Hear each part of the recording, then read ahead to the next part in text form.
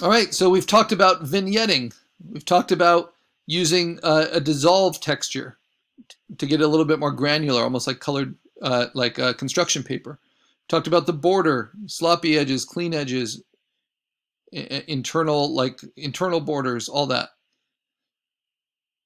And if these are the kind of solutions I like so far, another way we can play with the background is by doing what's called a texture overlay. Now, that vignetting's a little strong. Whenever you dodge and burn, I tend to overdo it, so I'm going to take the opacity of that down. So it's just barely there, but still makes a difference. Right? Still brings some intention to it. Any kind of variation that feels intentional. So another way is to do what we did with our fantasy landscapes when we were adding mist and stuff into them, and that's to find a texture overlay. So if I find one, I want something that's kind of linear and has some value to it. I don't want any with, because it just takes a lot of work to clean them up. I don't want any with watermarks. And for educational purposes, you know, I don't need to pay for the rights to any of these. And they're not going to be recognizable in the final anyway. So I just find the largest one I can that is clean, and I can just drag and drop that if I'm using Photoshop right to it, and then stretch it out underneath my handmade border, right? So there's lots of reasons to make your own border so that everything is clean. So stretching it out, of course, softens it. I'm making more pixels. But it's just a texture. And it is in the background.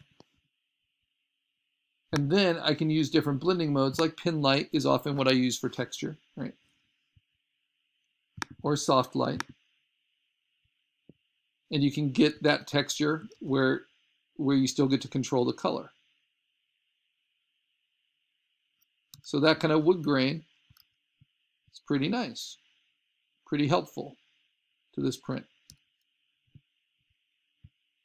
Now if I go to pin light,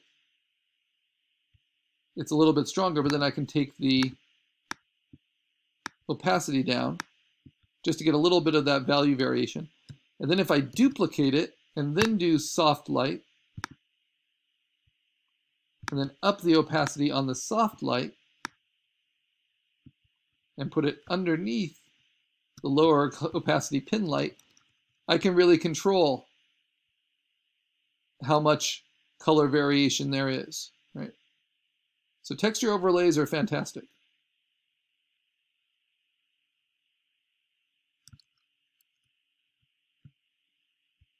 Then let's see.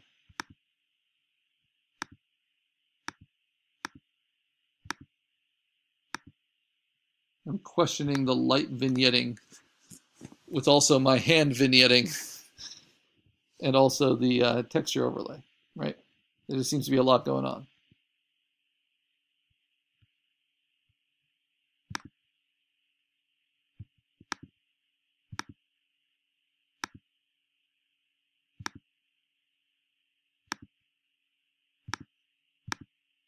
And for background, subtlety can be really good. Remember, I just don't want something really flat. So I think that works pretty well.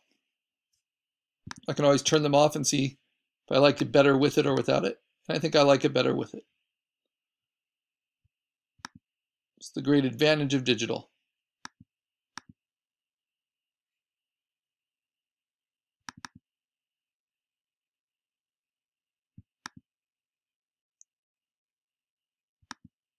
Yeah, I just can't decide if I like this or not.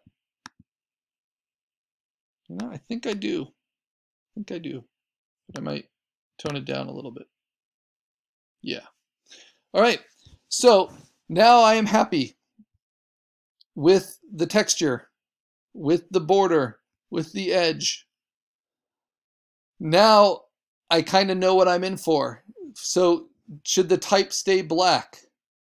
Well, even if you think your finished poster should have a finished should have finished type that's black, I want you to play with color variations. And I'm not convinced that black is the best choice for me. But before I do that, of course, I want to save it. This is my assignment 8 poster. So I want to save it with my name.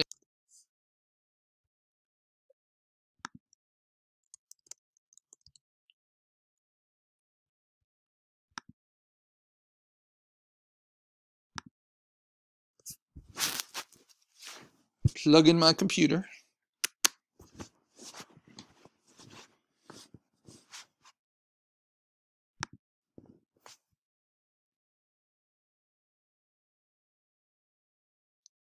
And it will save. Okay, so now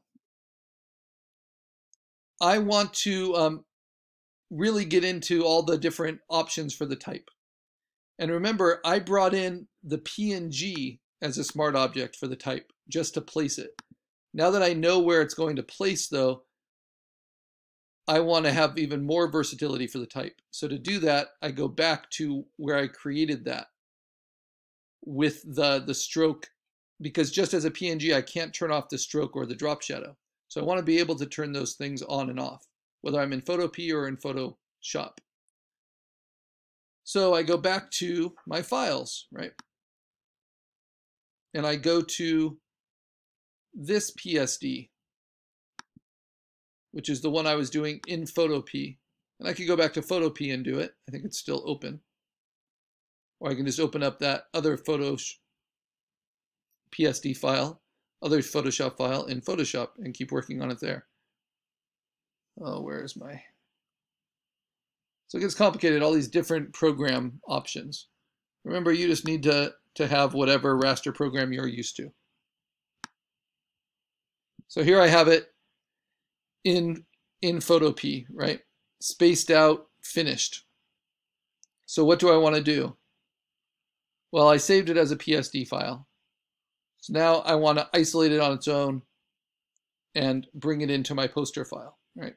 And because this is already in Photoshop, I might as well do it between Photoshop files instead of between Photopea files.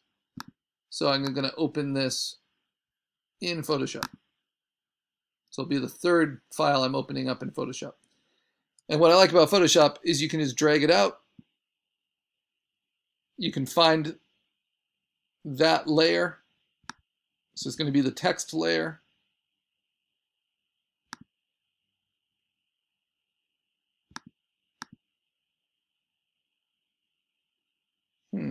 Oh, and it does have the effects on there.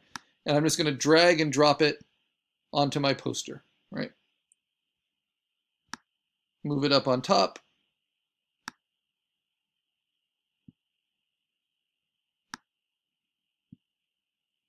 And then use the move tool and often it will just snap on. And my arrow keys to nudge it in place. It looks like I have to grow it a tiny bit to match. So Command T and grow it a bit.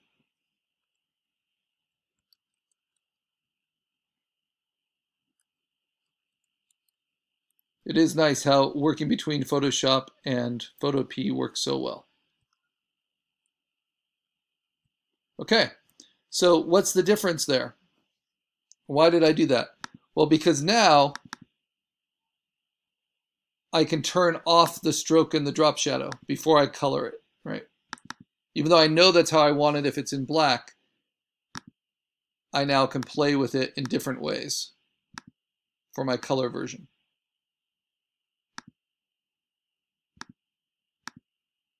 So first, I'm going to make sure the black and white version is right. And it is, right? But next, I'm going to duplicate it. I'm going to label this my color type. And now I'm going to start playing with coloring. And the easiest way, of course, is to use the layer styles. So I can just make it a solid color. I can steal that color from different places. you know, my dark reds, my deep reds, my lighter reds.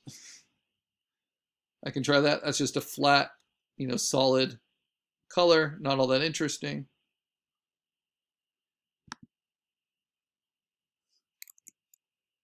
I think maybe this one would be, yeah, the good kind of strong basis.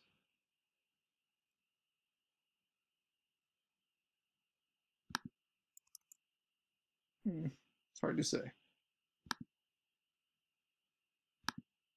Okay. So that's one color type solution. But what are the other things we can add? Well, I can take the opacity of that down a little bit, right? And I can put on a gradient as well. And so my gradient, I might go warm to cool. I can reverse it. And then I can set that to dissolve, give it some texture, take its opacity down. So if we zoom in, we'll see now that just like the line art that I did for my chicken, I now have a slightly dissolved and gradiated color type.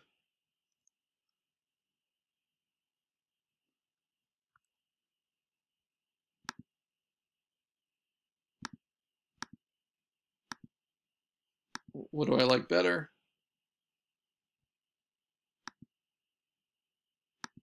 Don't know yet. Now I can play with the edge. Like I have a drop shadow, but why don't I play with the stroke a little bit?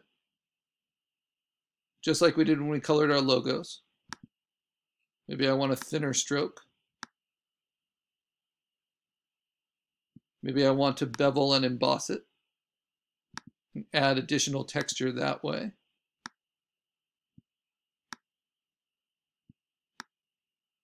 That's subtle.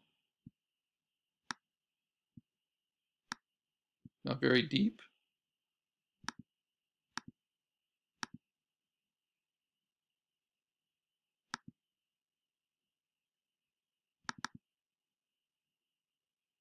I can take the opacity of the bevel and emboss shading, take it down.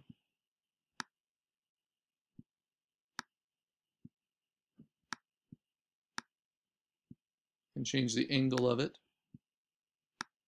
And that will change the angle of the drop shadow as well, if you use global. So there's just so much you can play with, right?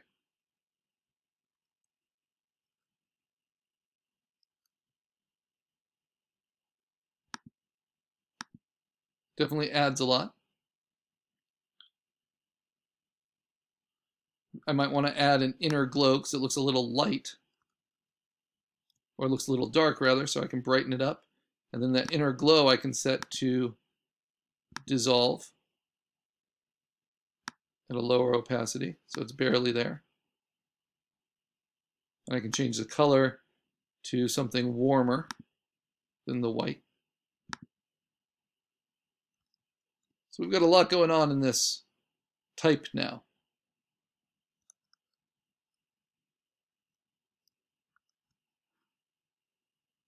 Yeah, I kind of like it. It looks like signage.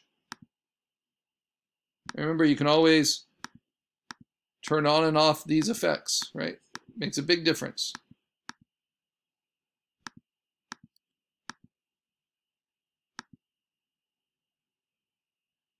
Yeah, it's kind of weird, but I like it. All right, so once you're happy with your type, then you've basically finished your poster, right? We're going to still play with it some more. But the second thing you're going to turn in is your color type solution. So to do that, you know, I'll save it as my Photoshop file, and then I'm going to turn off every other layer.